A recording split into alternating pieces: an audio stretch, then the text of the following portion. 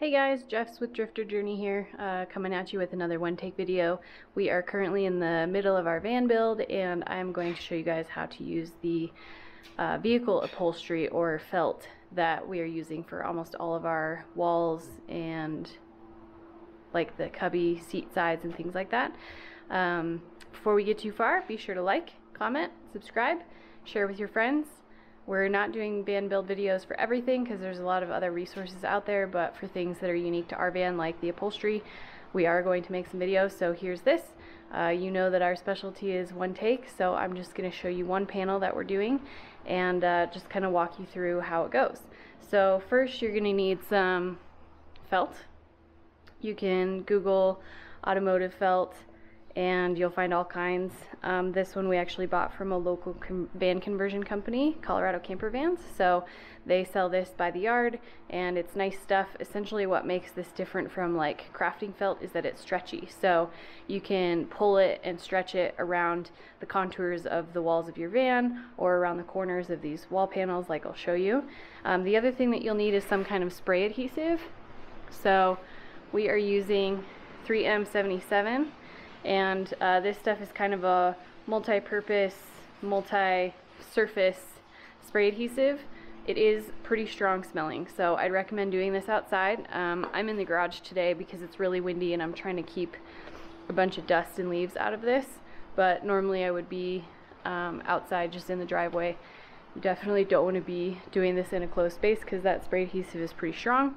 You're also going to need some scissors and probably some cardboard. I'm working on a cardboard surface here just so that I don't get spray adhesive on the garage floor. And other than that, we're about ready to go. So let me get the camera set up here.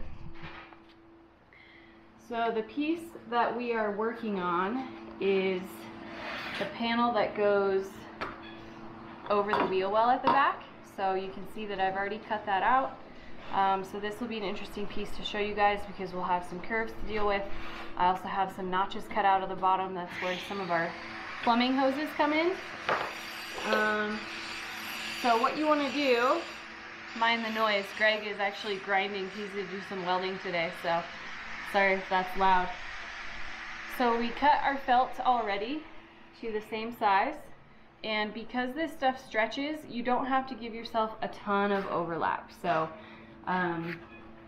basically, if I show you how I cut it out, you can lay the wood out on top of a big piece of felt, and I'll show you guys like this. All you have to do is give yourself about an inch and a half all the way around, and what happens when you spray the glue, we'll wrap this around, and that's plenty of a border.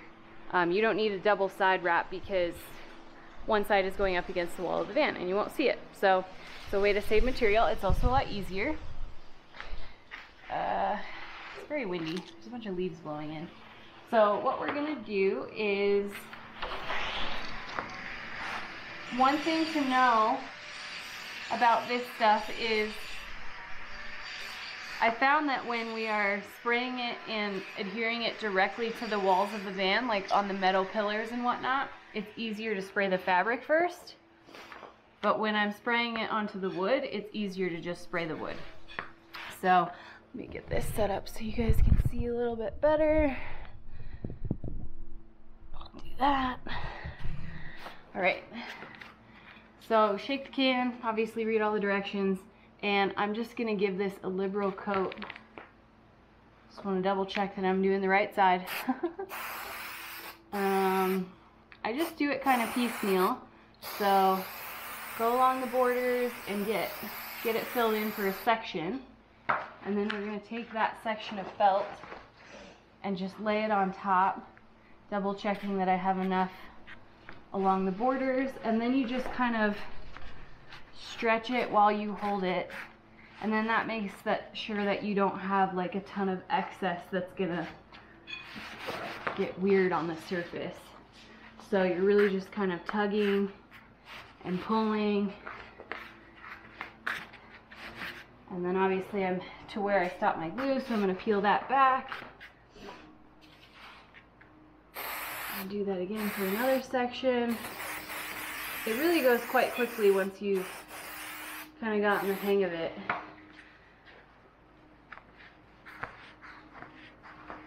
So as I do this, I'm just gonna keep pulling, keep smoothing, make sure it's tight, snug against that wood.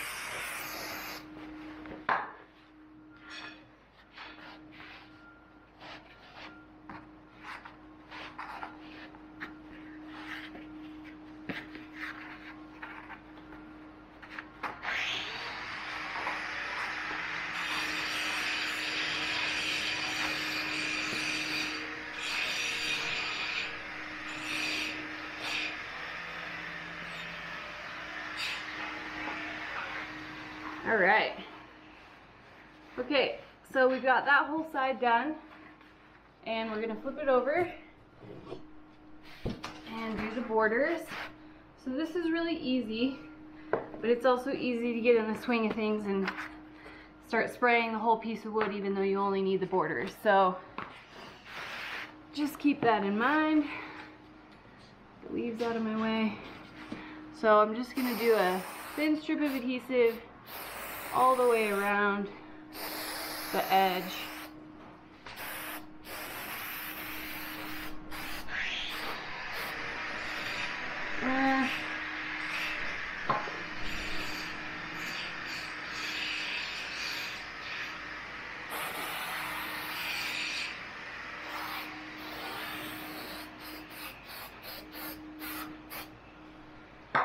Alright, so the other thing to note with this stuff is it has kind of like a time delay, and when it gets super sticky, if you start trying to adhere it too soon, it will not really stay tacky.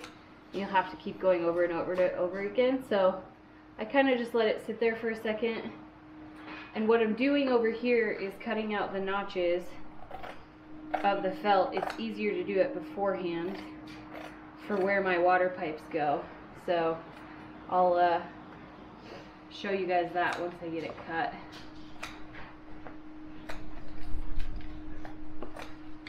Leaves blowing in my stuff. Alright, so let me get this started. So essentially you're just grabbing that edge and pulling it and pushing it down. And see how it's peeling up right here? That just means that the glue's not quite ready yet. But if you pull it, if you go back and push it down again, it should stay. Now the thing about the corners is you're gonna wanna put a pleat, so just pull and tuck, and then we're gonna snip that off later and it'll look just fine. So just make sure that you get that pulled in real tight, especially around like smoother corners, like rounded corners. That's gonna be pretty critical to pull in a couple pleats, and then you just cut it off, and it's really simple. All right, so another corner, come back to this side. This stuff is relatively forgiving, honestly. Like if you mess up, you can just peel it back and spray again and re-adhere it. It's really not a huge deal. The biggest mistakes that we've made doing this so far would be trying to start with like too small of a piece.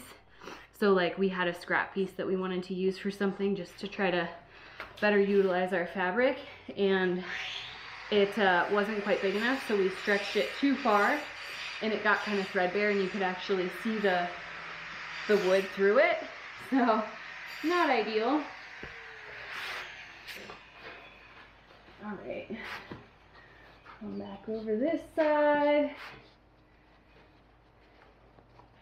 So like over here, I think I kind of took too long to get over here, and now my sides aren't quite sticking. So we'll see. I'm gonna try, and if it doesn't stick, then I can spray more down, but not a big deal. So I'll show you what I did here. On this felt, I cut out the little notches in the felt, and we're gonna shove that in there. So I'll show you how to do, oh, this thing's moving. You're not flat anymore. There we go. Oh, bad light. All right. The joys of one-take videos. I know they're your favorite. All right, so this is kind of a bit of a manhandling process. You just kind of gotta tug at that felt and pull it up. You don't need to be gentle with it. It's, like I said, it's pretty durable. So the idea is just that we get things covered enough that that you don't see any wood, right?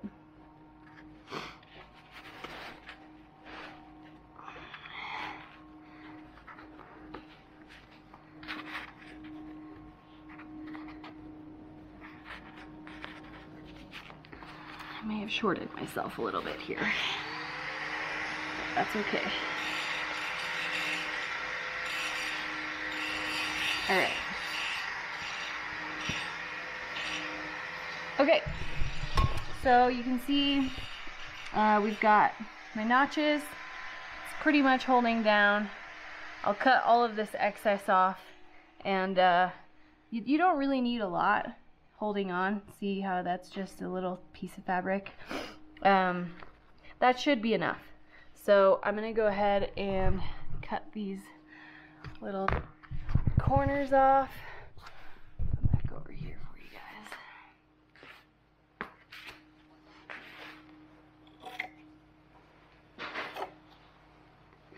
So this is real simple. You just grab that corner, take your scissors and hold them flat.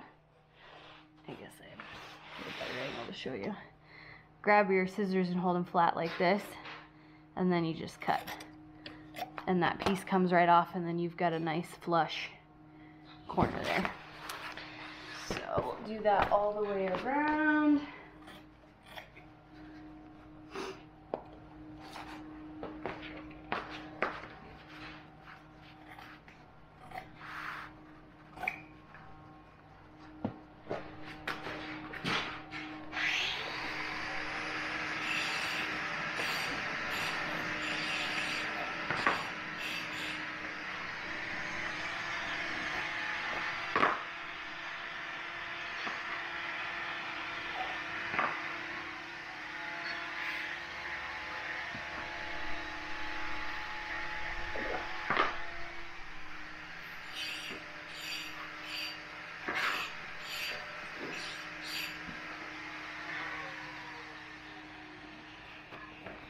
Alright, so that's that. I'll give you guys a quick close-up of what this looks like. Get the mic out of the way. So on the front side, it's fully covered. You've got your notches here. And I know they looked a little rough on the back side, but like I said, the idea is just to cover the wood and you can't see anything from the outside. So here's what it looks on the back, and you can just see we've got a nice solid border all the way around that is sticking.